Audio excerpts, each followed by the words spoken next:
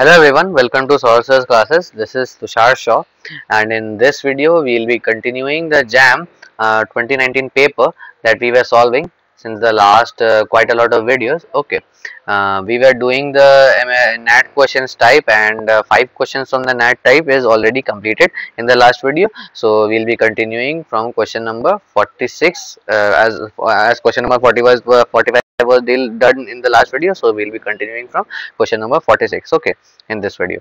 So looking at the for question number 46, it says in the structure of P4H10 the number of POP bonds is. Okay, so let me firstly draw the structure of P4H10. So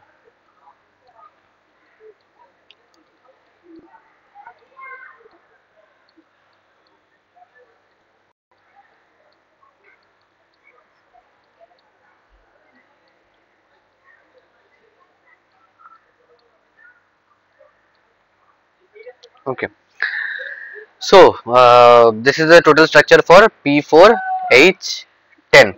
Okay, now in the structure you can see that this is one POP bond, this is one POP bond, this is one POP bond, this is one POP bond, this one is a bridge-headed POP bond, and this one is also a bridge-headed POP bond. Okay, so like this one is above the plane and this one is below the plane. You can imagine it like that. Okay, so yeah, so there are 6 POP bonds that are present. Okay, so in the question, that is the question that is being asked. So 6 POP bonds on the the number of POP bond, which is equal to 6, that we have know the structure now. Okay, so in the chat box you will be writing 6 as your answer. Okay, let us move on to the next question.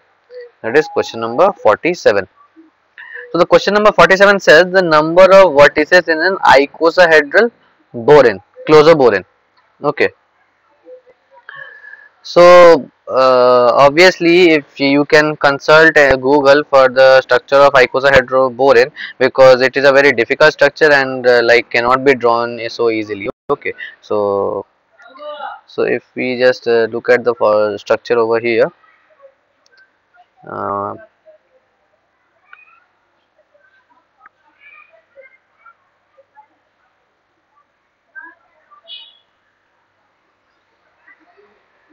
yeah, so the structure is kind of like this. So I'm trying to draw it, maybe or may not be possible for me to like draw it properly. So let us see.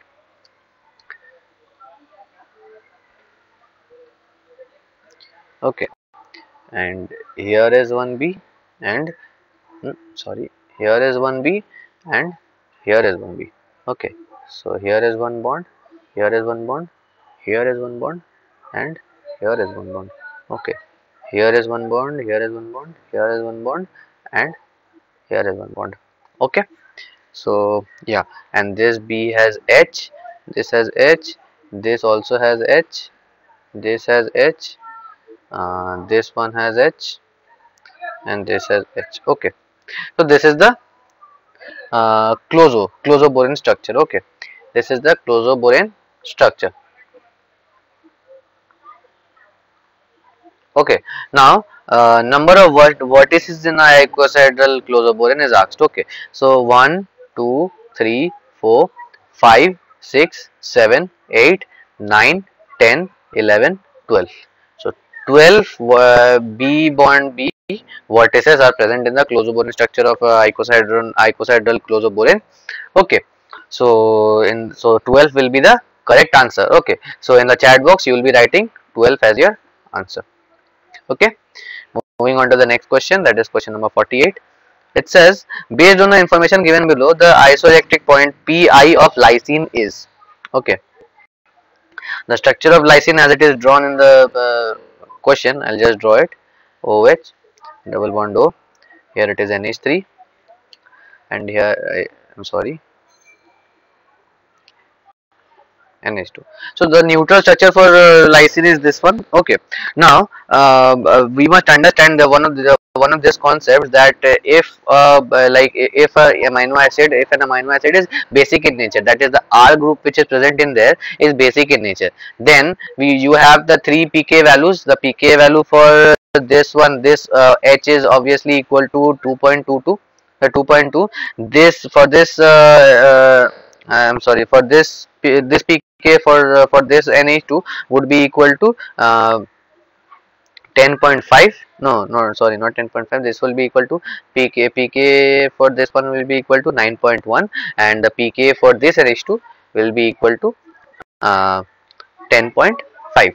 Okay, so you must remember this fact that when the R group of the amino acid is basic in nature, then the pi of the solution would be equal to the pK of both the sum of the pK of both the both the basic groups. Okay, pK1 and pK2 divide by 2. And similarly, in case of acidic this R groups, what would then the pi would be equal to the pKs of both the acidic groups which are present, sum of the acidic groups divide by 2. Okay, so here the basic groups is considered, so we will be taking the basic group in consideration.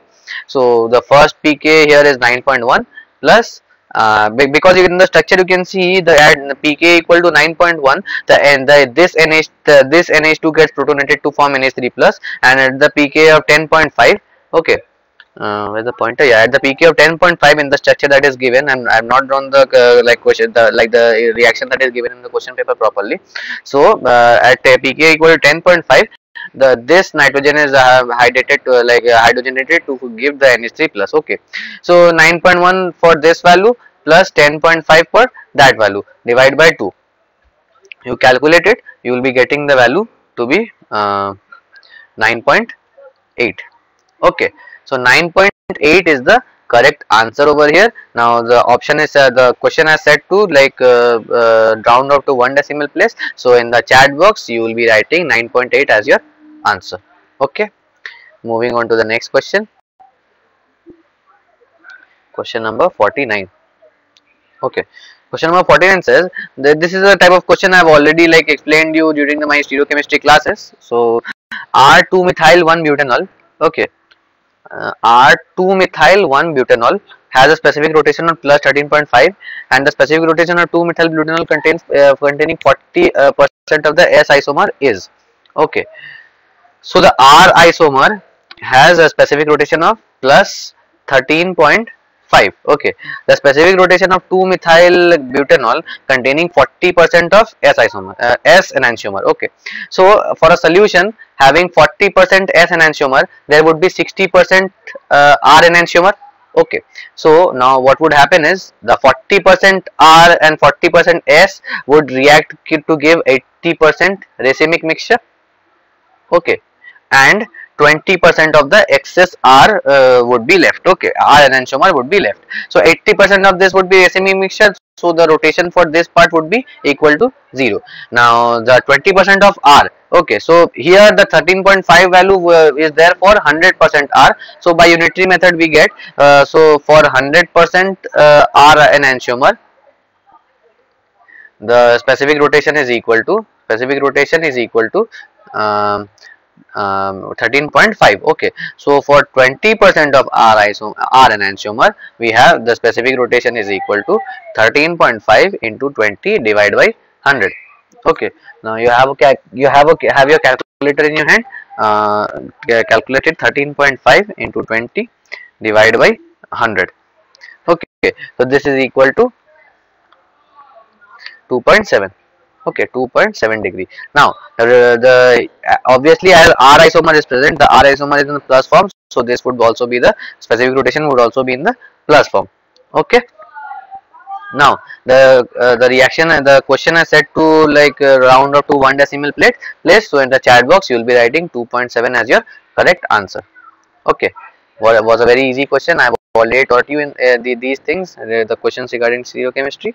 Okay, so it will be easy for you to solve the questions. Okay, so let us move on to the question number 50, which is the last question of this video. So the number of Gauss-Butane interactions present in the following compound is.